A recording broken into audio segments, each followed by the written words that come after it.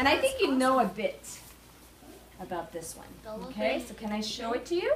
Yes. And you can tell me what you see on the cover page. Okay.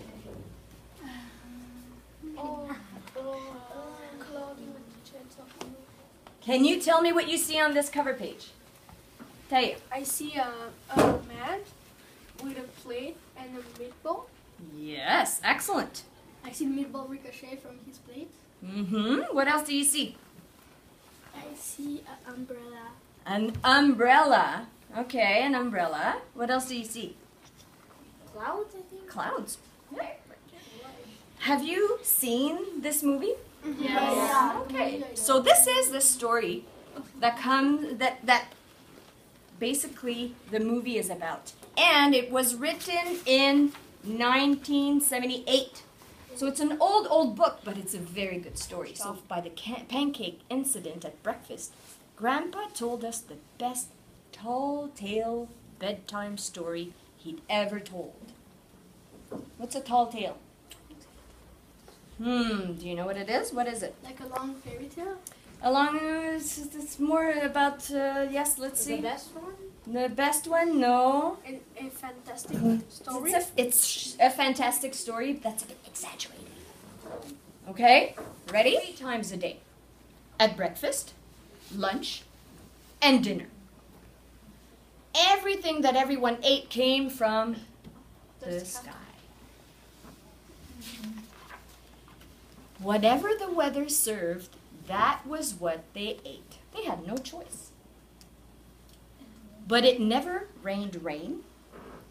It never snowed snow. And it never blew just wind.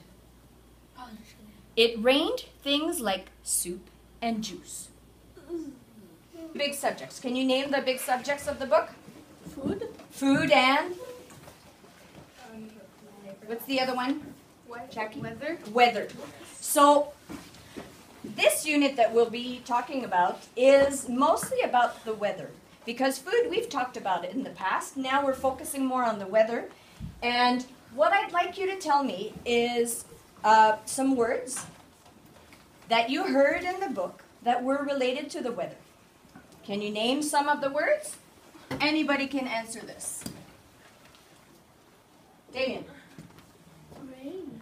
Rain. Excellent. Snow. Snow. Wind. Wind. Tornadoes. Tornado. Oh, it was a tomato tornado, right? Okay. Yes. Hurricanes. Hurricane. Was it in the book? Yes. Yes. Okay. What else? There's yes, she's not a main character though. The villagers. The people from the town of True and Swallow. Okay, so they are of course the main characters. Where is the story taking place? Well, yes. True and Swallow. In the yes. In a tiny town. In a tiny town called Chew and Swallow.